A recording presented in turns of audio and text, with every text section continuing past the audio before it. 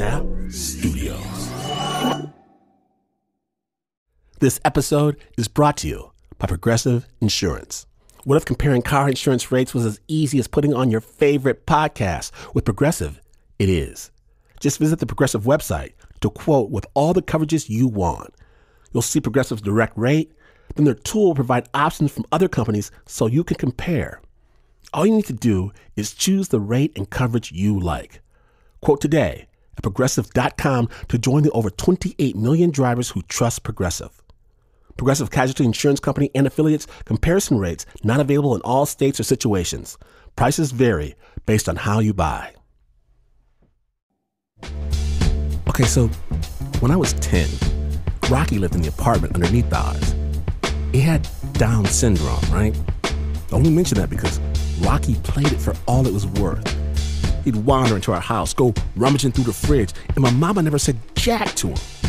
Even though she would have smacked my brother and I upside the head in a minute, spilled ketchup on her living room carpet. No problem. Practiced juggling eggs while jumping up and down on her bed. Just don't do it again, okay?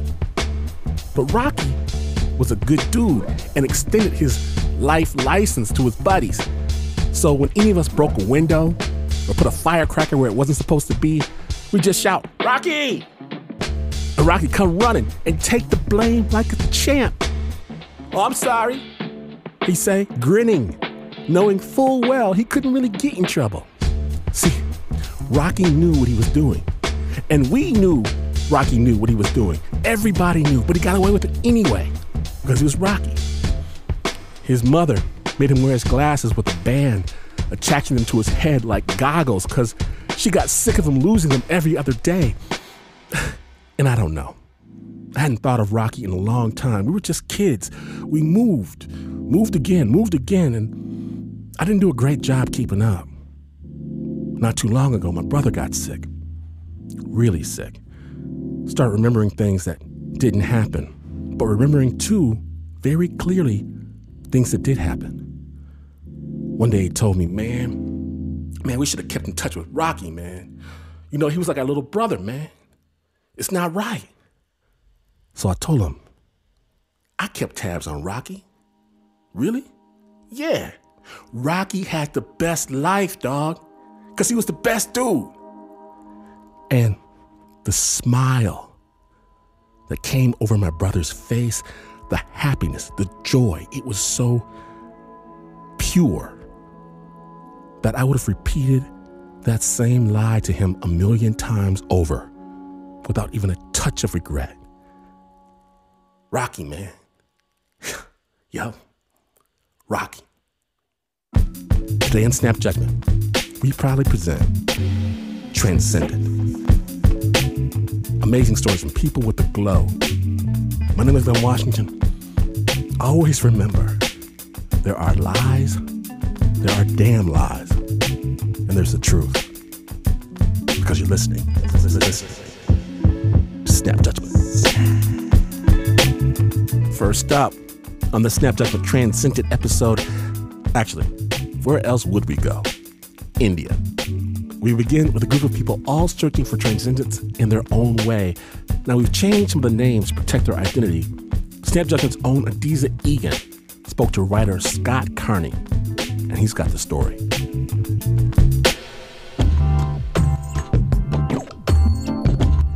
So I took this summer job leading these students through North India. We were going to go to all the holy sites, starting in Delhi, going to Varanasi, then on to Bodh Gaya, which is where the Buddha attained enlightenment about 2,800 years ago. I was in charge of sort of the day-to-day logistics, organizing travel plans, getting the students to and from classes.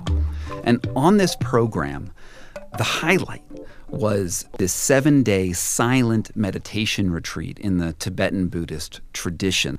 And in that, we would be examining sort of the nature of enlightenment and the fact of our own mortality. Among my students, I had 12. The best, the brightest, the prettiest, the most put together one was this woman named Emily O'Connor. Emily O'Connor was 21 years old, beautiful, driven. She had studied yoga for years. She was a debutante. Before she came to India, she dyed her hair brown from blonde because she wanted to fit in and sort of feel one with the culture. She was always the student that you could go to and sort of know was centered, and I could rely on her to also look after other students and be sure they weren't getting themselves into trouble in a very challenging country to travel in. And on the last day of the retreat, there was a delay caused by a train derailing right outside of Bodh Gaya, and we had to stay an extra night. And on this night, it's 3 a.m, and I'm lying in my bed under a mosquito net, sound asleep. And all of a sudden, this student named Frank runs into my room and says, "Oh my God, Emily's on the ground outside and she's not breathing." I run out of this sort of chamber, and she's like right outside my doorstep. And I see her. She's lying. She's being rolled over by one of the other directors of the program. They're fastening sort of a clavicle, neck brace on her, but it's clear she's not breathing. She has this really large bruise under her eye. I don't believe it's happening. Here is one of my students dead. Just hours before, while everyone was sleeping, Emily snuck out of her bed and climbed onto the roof. There, she tied a scarf over her brown hair, wrote some words down in her journal, right before she jumped to her death. She fell from this height and that roof. Was it this one or that one? She probably came from here, is my guess. For the next few hours, we're sort of recording all of the information that we can. We take a video of the scene. When I found her, I was coming around this corner here on this path. All right. These are the steps that she likely took. I think this is actually the only way out. And we go through her stuff, and I find her journal.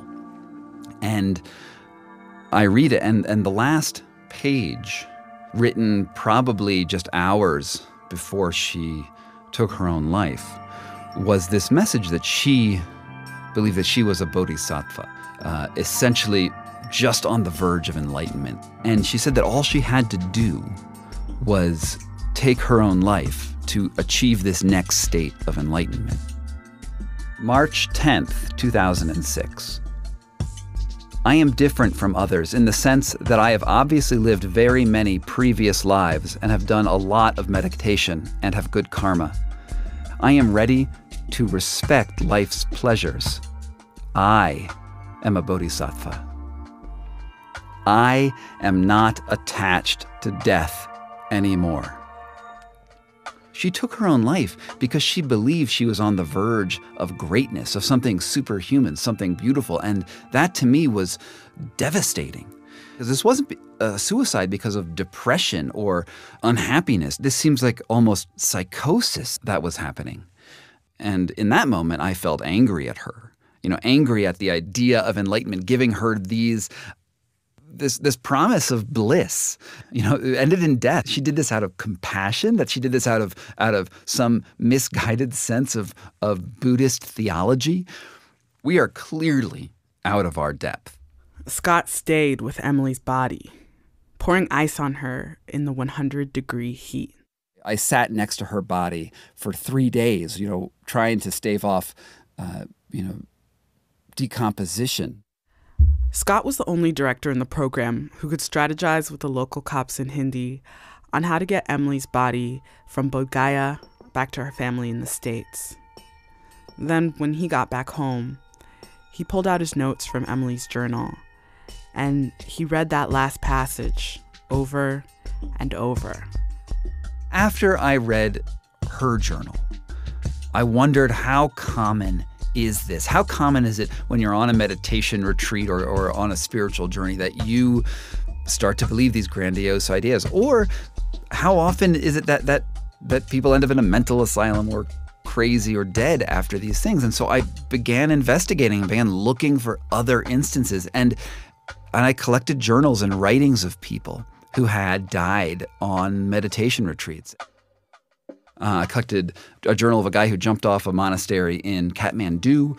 I followed the story of this guy named Jonathan Spolin, who disappeared in Rishikesh. And then I found a guy named Ian Thorson, who was pursuing meditation in the deserts of Arizona. He believed that he could attain wealth and become an angel just through meditation. Instead, he ended up dying in the mountains. Scott started investigating and writing about fake gurus and celebrity meditation leaders. He was on a quest to inform people about the dangers of pursuing enlightenment. And one day, he was sitting at his computer in his house in Long Beach, combing through Reddit. And there was this photo of this dude, bare-chested in underwear, sitting on a glacier somewhere north of the Arctic Circle with this sort of smug, intense gaze and smile on his face. And his name was Wim Hof. Meet Wim Hof. For decades, he's trained his mind to help his body withstand the coldest conditions imaginable.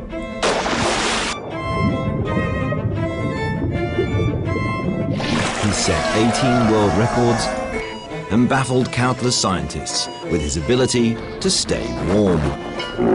Is it hot out here? Or is it just me? He sort of had this alpha male Chuck Norris sort of thing going on. He said that he was able to teach the power of consciously controlling your body temperature in these extreme environments.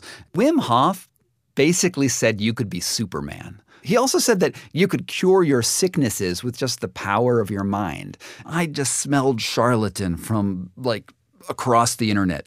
This looked like And I figured that this could be dangerous too, because if you're telling people that you can cure your sickness with the power of your mind, you might not get the medical treatment you need. Or if he says that you can go sit on an iceberg and be warm, you could freeze to death. It seemed so obvious to me that this Wim Hof fellow was going to get people killed. I didn't want him to create more Emilys. At that point, Wim Hof was sort of a rising icon, but he hadn't achieved global superstardom. But I saw that as a potential. So I wanted to debunk him before he got famous. But to really evaluate Wim Hof, Scott had to experience his method firsthand. So he went to Poland to take one of his intensive 7-day trainings. So I get off the plane, and the first person I meet is Wim Hof. And he is this sort of short, older man with a big, bulbous red nose and a green pointy hat that made him look like a life-size garden gnome. And he smells terrible and dresses haphazardly, whatever was nearby him that looked like clothing he would just put on. And my first thoughts are okay, so you're Superman? But he also greets me with this really warm smile, and it's we're going to have a great weekend. We're going to win the war on bacteria. People are going to give me a Nobel Prize, and I am the best. And we're rewriting all the science books. And he's saying all this stuff that just sounds like gobbledygook or spiritual mumbo-jumbo, like universal love is going to come and save the day. And I'm oh my God, this guy is even worse than I thought. I mean, he's a nut. Nevertheless, Scott climbs into Wim's rickety white van. They drive through the snow to the outskirts of the city. Finally, they reach Wim Hof's camp. I throw my bags down in this sort of dilapidated farmhouse. I'm on the second floor, and I look out the window, and there's this dude sitting out there, his black hair, a beard, sort of pretty cut muscles, in his black underwear, throwing snow on his chest, and there's steam coming off of him. And I'm what the hell is going on? A, why would you do that? And B, why is there steam? And my feeling is I do not want to do that. And the guy standing next to me is a Latvian martial artist. He looks out there, is oh, I can't wait. And he runs outside to stand in the snow too. And I'm I'm just going to be sitting in this house for a week with crazy people. Later that night, I'm hanging out with Wim, and we're playing a game of chess.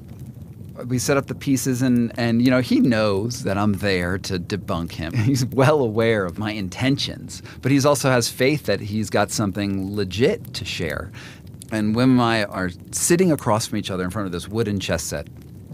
And I played chess since I was in high school, and Wim is sort of this, autodidactic guy who can seem to pick up anything. And we're playing the game, and at first he does these like really good defensive moves. We play for probably a half an hour until he makes a mistake, and I crush him, thank you, God. And after I beat him in chess, he says, you will try this tomorrow. You will try these methods. And it's also sort of like, all right, I gave you one. Now you give me one, Scott. You will do this program with me. And I'm like, yeah, of course I'll do it. You're obviously a fallible dude, but yet despite these failings, I could sense there's something really interesting here. And we actually get into our sleeping bags, and he teaches us his breathing method. The Wim Hof method really only has two parts to it, right? Which is breathing and then cold exposure.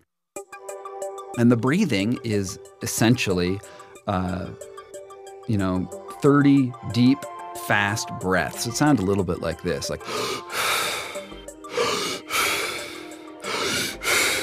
you get dizzy and lightheaded and your fingers tingle. And you do that, and then at the end of it, you exhale. You just go and let all the air out of your lungs, and you hold your breath. And I knew I could hold my breath for about 30 seconds. And I start doing his method, and within one round, I was holding my breath for like a minute, 20 seconds. And after 3 or 4 rounds, I was holding my breath for 2.5 minutes at a time. And this is with empty lungs, and I thought that was really cool. After the breathing, they dropped down to the floor for push-ups, and Scott just busted out 40 right there. He was excited. Then, it was time for the second and most dreaded part of Wim Hof's method: cold exposure. Which I was not excited about. And Wim rightfully also said it's going to be painful, but this is a week-long process. And true to its word, we go outside, and it feels like I'm walking on hot coals, like excruciatingly painful. And Wim just said, you stand here in the snow for 5 minutes, and then you can go warm up. And man, that was the longest 5 minutes of my life.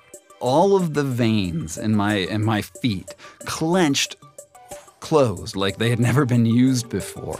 And Wim looked at me and was like, this is the first time. This is what happens. And tomorrow it will be better. And I was in it. I was in it to try it. Over the next couple of days, Scott bathed in icy streams. He could now stand in the snow for 5 minutes, then 10 minutes, then 20. After a few days, the pain was gone. And at the end of the week, Scott and the other attendees approached Mount Snezka, a skiing mountain near the old dilapidated farmhouse. Scott and the others started on the mountain in just a bathing suit and some shoes, in a foot of fresh snow. And the hair on my legs gets like coated in little tiny snowballs. But I was on that mountain at 2 degrees Fahrenheit for 8 hours. And I was never cold. I was hot the whole way up to the top. Meanwhile, skiers are coming down in their sort of jumpsuits, all turning around being like, oh my God, who are these people who are definitely going to die any minute from now? And yet my experience was euphoria. I climbed up a mountain, 8 hours, bare-chested and shorts in the cold, and felt warm. And that was seemingly miraculous. And yet there was also this other thing. It was like, did I push myself to a point where I could have killed myself? And I didn't actually have the answer to that. Beyond the grandiose talk of universal love, beyond the grandiose talk of superhuman powers, there's something earnest about Wim, which is alluring.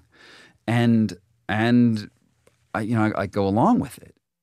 As I was learning to do the Wim Hof method after I met him, I kept on doing this 15-minute breathing meditation every morning and push-up cycles and taking cold showers every day. When I go on runs in the middle of the winter, I go just in a bathing suit and shoes and started putting my body through the ropes.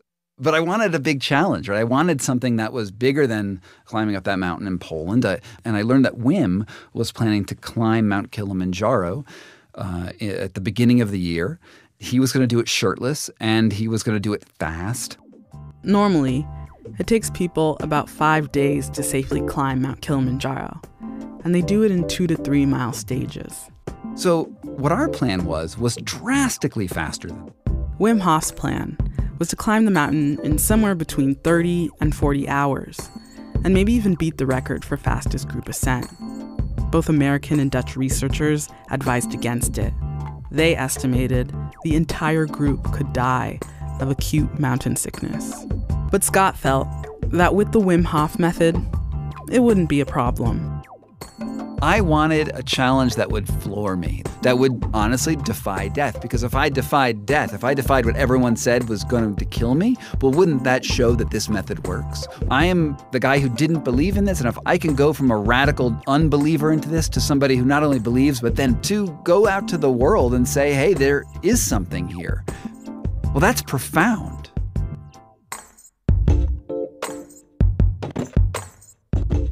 Oh, it is just getting started, Snappers.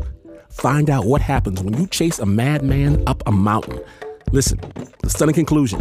When Snap Judgment, the Transcendent episode continues, stay tuned.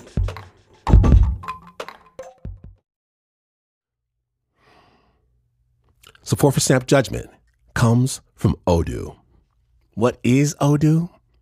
Well, Odoo is an all-in-one management software with apps for every business need. Odoo has apps for CRM, accounting, sales, HR, inventory, manufacturing, and everything in between. And they're all in one easy-to-use software. And the best part about Odoo? All Odoo apps are integrated, helping you get things done faster and more efficiently. So when you think about business, think Odoo. To learn more, visit odoo.com/snap. That's ODOO.com/snap.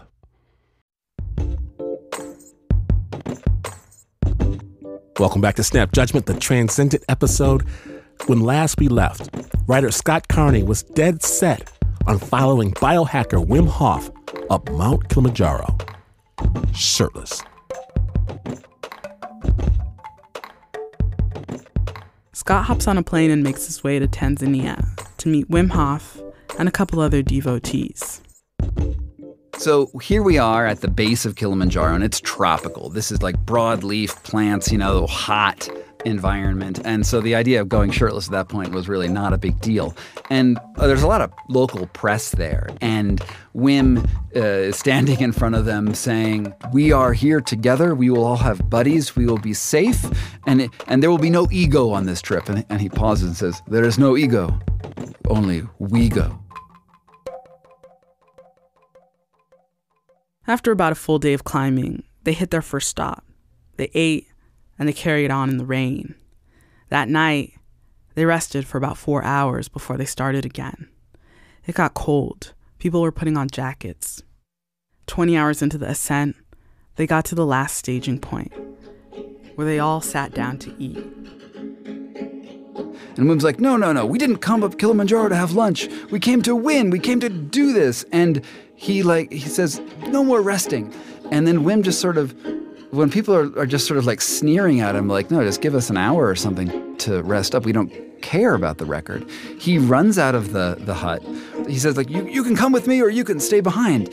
And the guides actually try to physically block him, but he doesn't care, and he sort of runs up the mountain. And I'm watching him disappear into the distance. He's wearing these bright blue shorts with birds on them and I believe an orange blanket over his shoulders, just, climbing up the mountain. People were like, forget this guy. He's not going to push us. We don't need to go put our lives at risk for him. Like, this guy's crazy.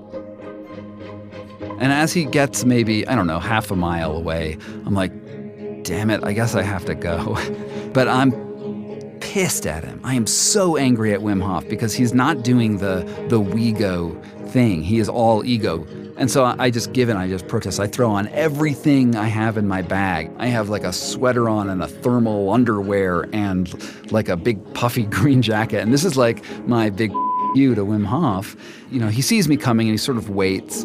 And I say, Wim, wait up. And he turns to me and says, don't you challenge me, Scott Carney.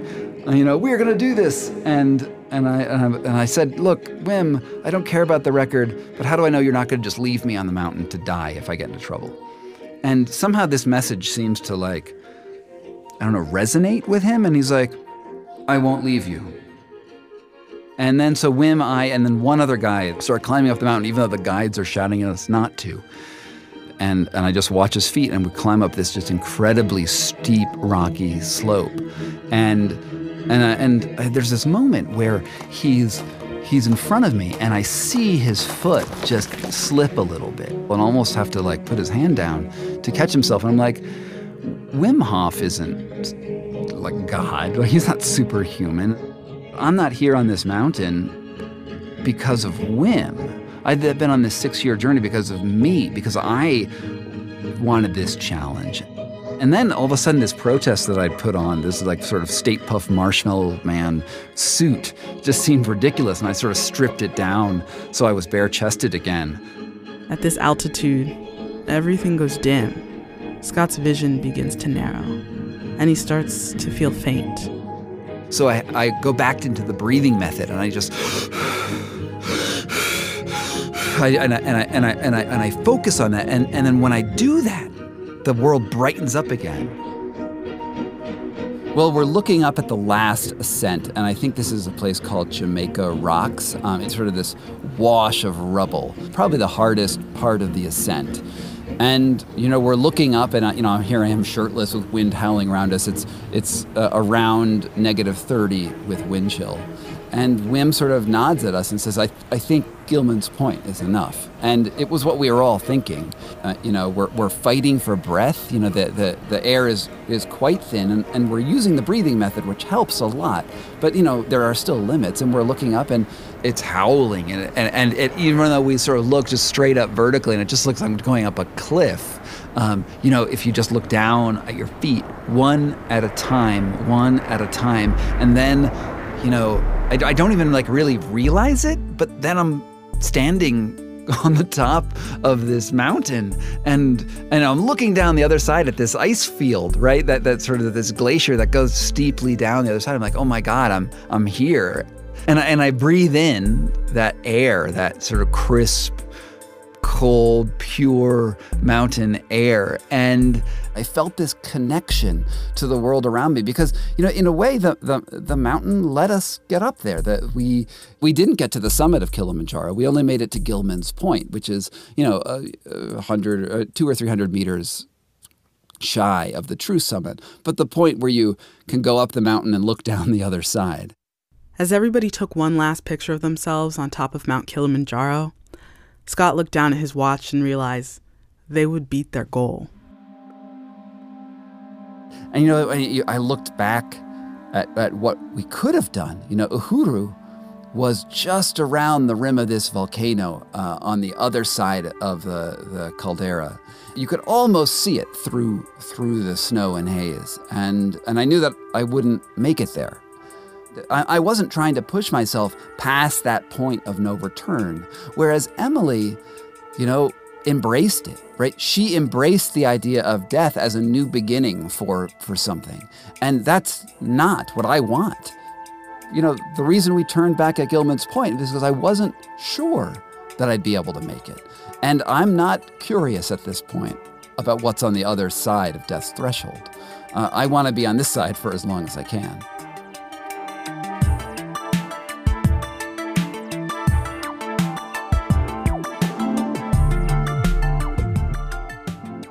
Thank you, Scott Carney, for your story. I'm going to stick around here at sea level.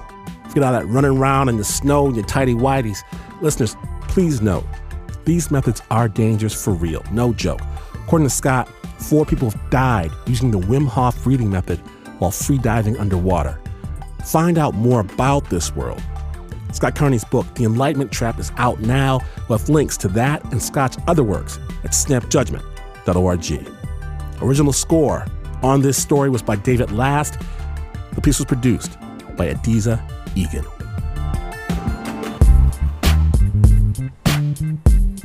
When Snap Judgment returns, you can check out anytime you like, but you can never leave. There's plenty of room at this hotel in California, Snap. It's such a lovely place, such a lovely face. You are not going to want to miss this story. When Snap Judgment, the Transcendent episode continues, stay tuned.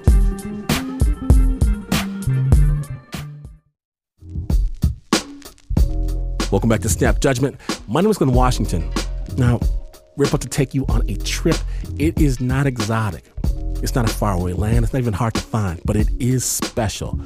We're going to the Cadillac Hotel, a single-room occupancy hotel in San Francisco's Skid Row, a neighborhood called the Tenderloin.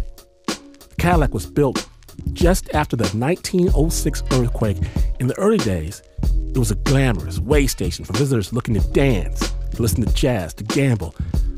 Over the years, though, the neighborhood changed, and so did the Cadillac. Now, when people come to the hotel, they tend not to leave. Our story starts when one of the Cadillac's residents, Monica Santiago, she finally makes it out, just not alive. Snap Judgment.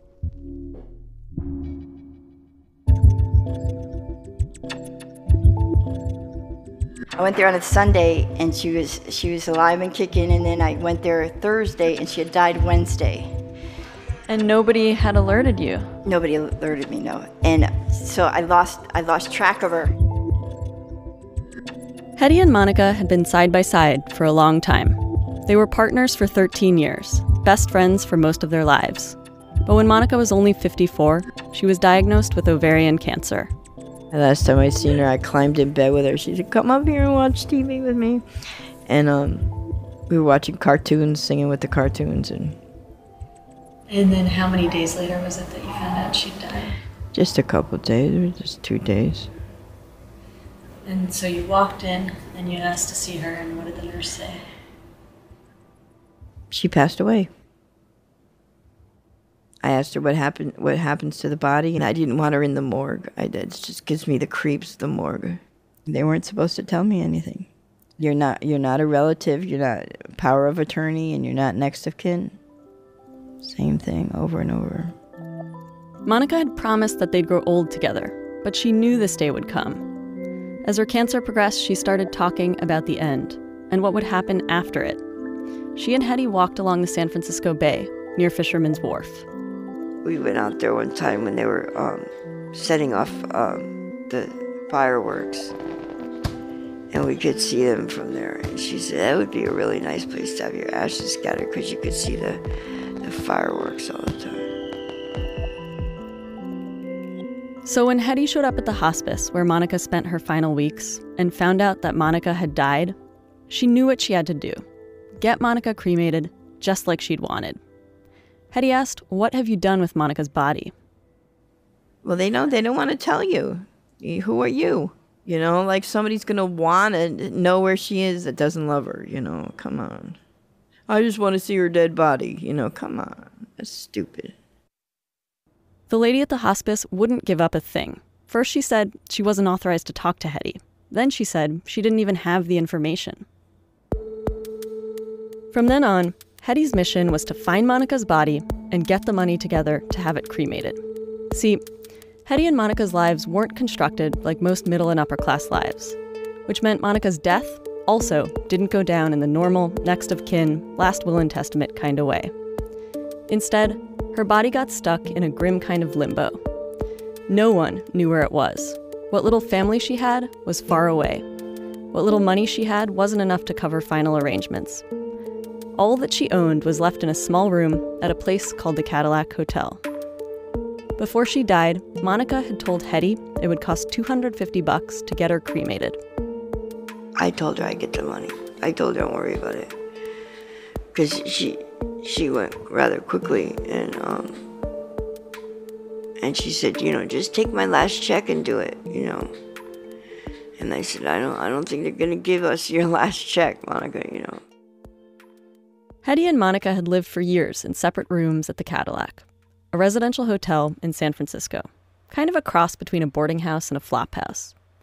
Like a lot of people who live at the Cadillac, they had the bad luck of being poor and everything that goes with it. Addiction, illness, general down and outness.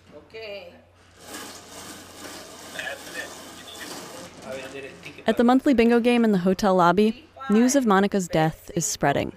It sort of hangs in the air. Bingo! You got bingo, Mary? I think so.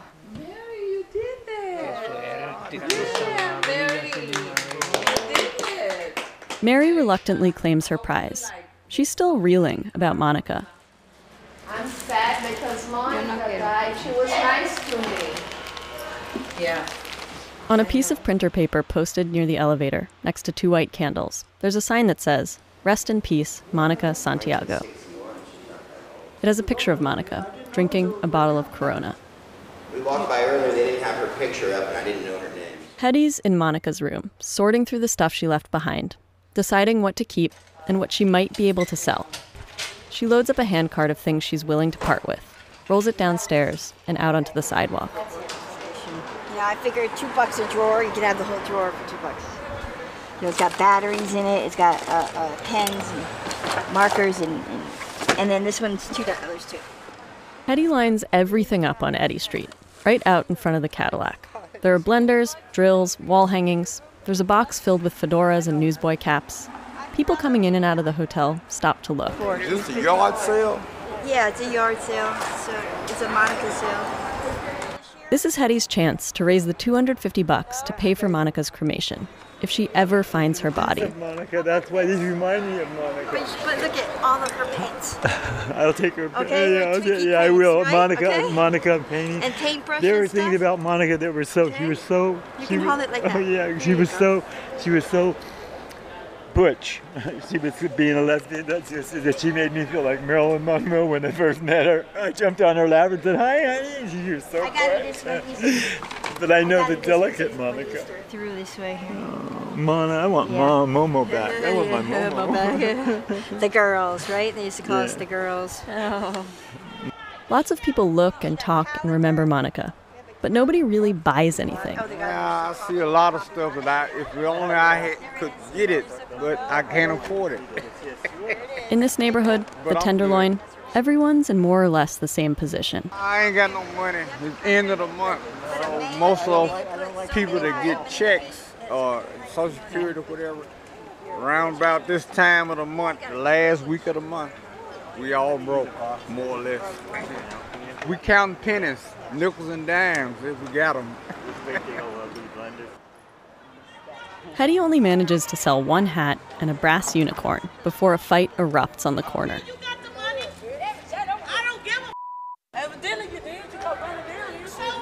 Yeah, it's a regular day at Tenderloin. You know, there's always some fussing and there's some fighting. And every so often you might get a stabbing and a gunshot or something. Every so often, not all the time. I'm getting the hell out of the streets, man. Who knows? Hetty made only a couple bucks from the sale. After a few days, she started just handing stuff off to people in the hotel for free. That's why she wouldn't give away any of her clothes. She didn't want to see them on other people. But I'll enjoy seeing them on other people. And whatever stuff was left in Monica's room after that, Hetty crammed into her own. This is hers. This is hers. I got all these little boxes and stuff of her jewelries and then the stuff she used to like to put together, watches and stuff.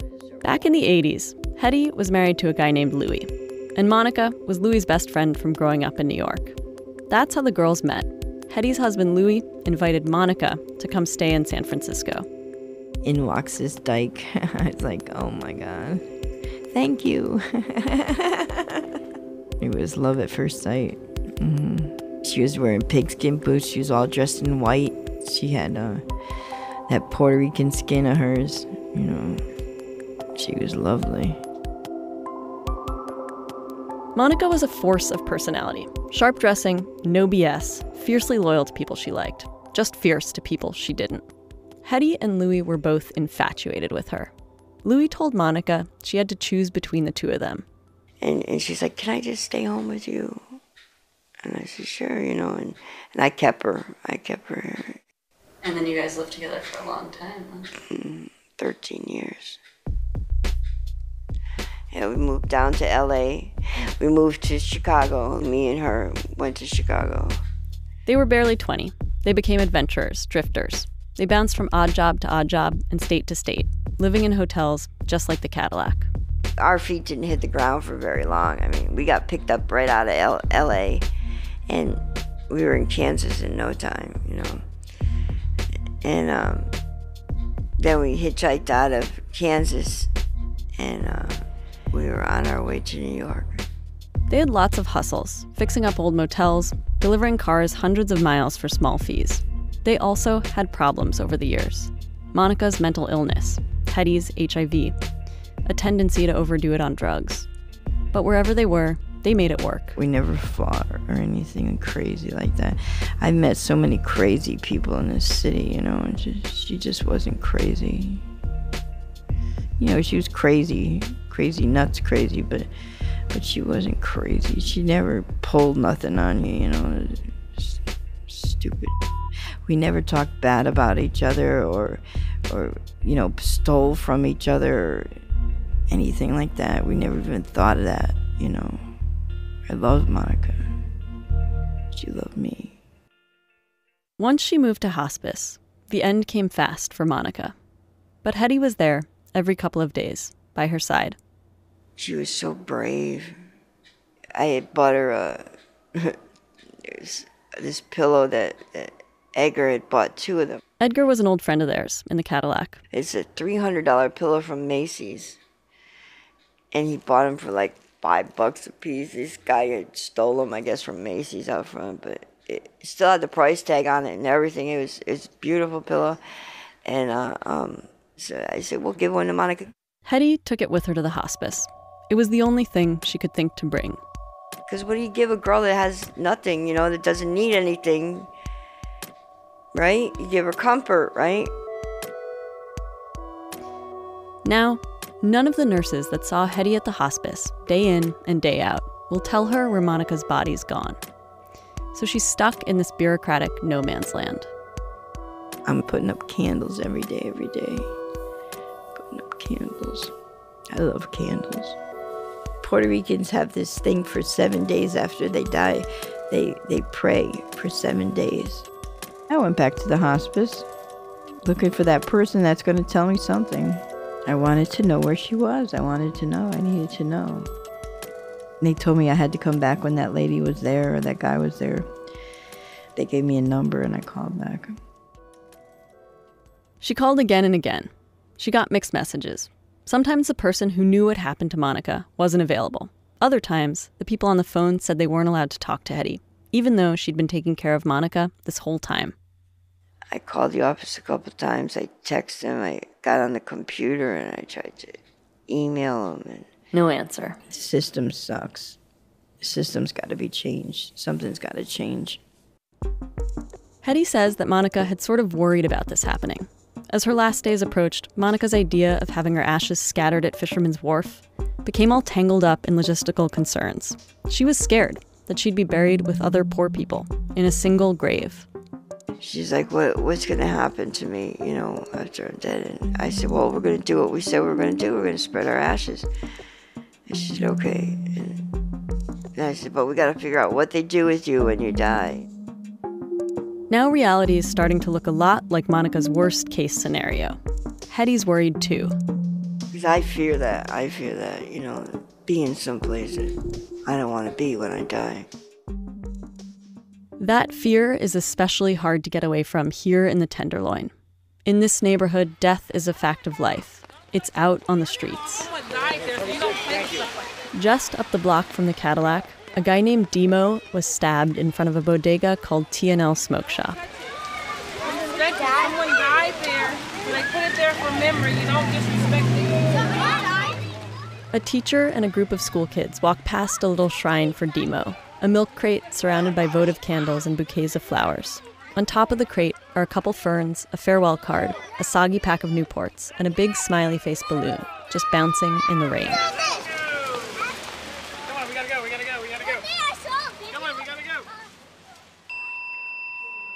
In the lobby of the Cadillac, the benches and chairs have all been moved to the side. There's an altar set up with a little gong, incense, candles. Otherwise, the hotel's business as usual. The doorbell rings at the front gate. People run up and down the stairs. So we've gathered here today to celebrate the life and mourn the death of Monica Santiago. The chaplain has never met Monica. He travels from hotel to hotel, performing death rituals for people he knows nothing about. The services usually take place in the hotel lobbies. The chaplain says he likes celebrating the sacred in the midst of chaos. Monica The great mystery we all face is no mystery to you now. There are maybe 15 people at Monica's service.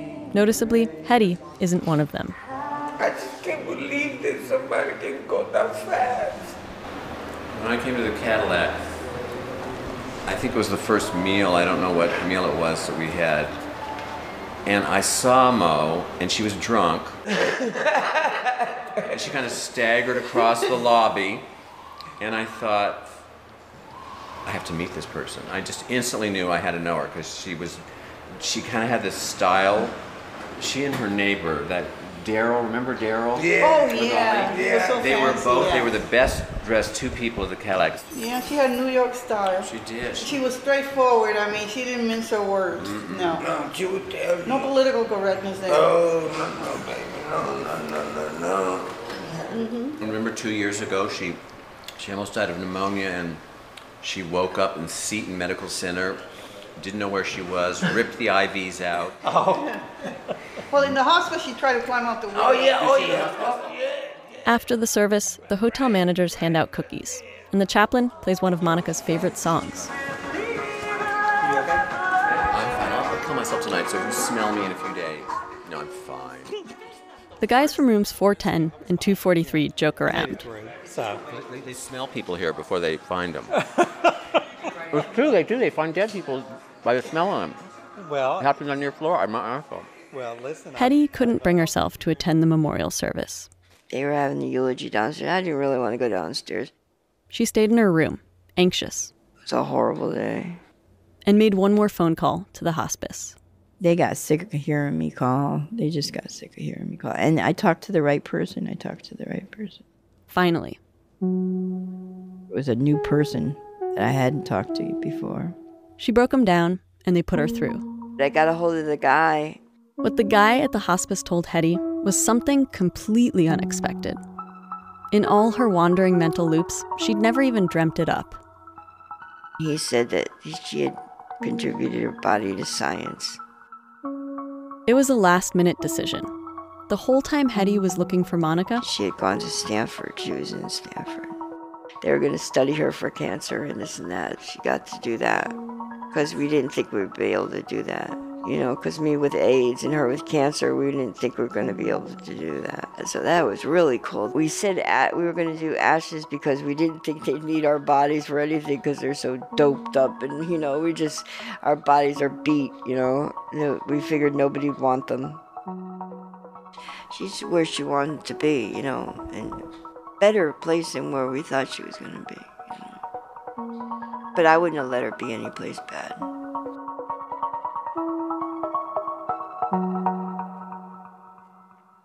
Is there like a place, since her body was given to science, a place where you would kind of go and honor her? I keep going back to her room. It smells like her. Yeah. I like the way people smell, you know, that are close to me. It brings them close to me. The hospice passed Monica's body along to Stanford University. Her empty room, 230, will get passed along soon, too. The hotel manager, a woman named Magali, is waiting to rent it out again. Magali chased me yesterday. She wanted me to... She said, "You get ready to give up the room." I said, "Yeah, I've got almost everything given away down there." I said, "Give me a couple more days." And she said, "Okay." Because it smells like her down there, you know. What did Monica smell like? I don't know. She smelled like patchouli. I got some of her perfume in my bag. That was the first thing I took out of her room. Patchouli. Patchouli. That's what she smells like.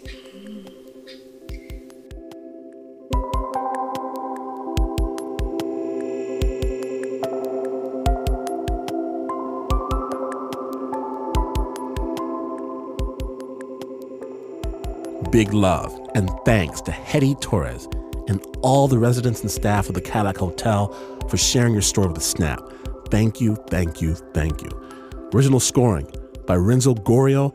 That piece was produced by Parker Yesko with assistance from Anna Sussman.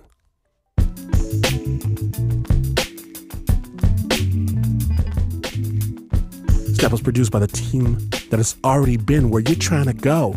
Don't hold back the love for the Uber producer, Mark Ristich. Pat Mesiti-Miller is this close to enlightenment. Anna, Third Eye Sussman, 3 Days and 3 Nights with Joe Rosenberg, Eliza in the Beginning Smith, Adizah, Universal Life Force Eghan, Liz, Past Life Mac, Renzo, Other Side Gorrio. Leah Morimoto knows only you can prevent forest fires. Nancy, Mother Earth Lopez, the Druid Teo Ducot, and Jasmine Aguilera. She doesn't go for all that mumbo jumbo. And even though this is not the news, no way is this the news. In fact, you could learn a breathing technique that would keep you warm in the most bitter conditions, only to discover it is cold outside now. All that could happen and you'd still not be as far away from the news as this is. But this is PR.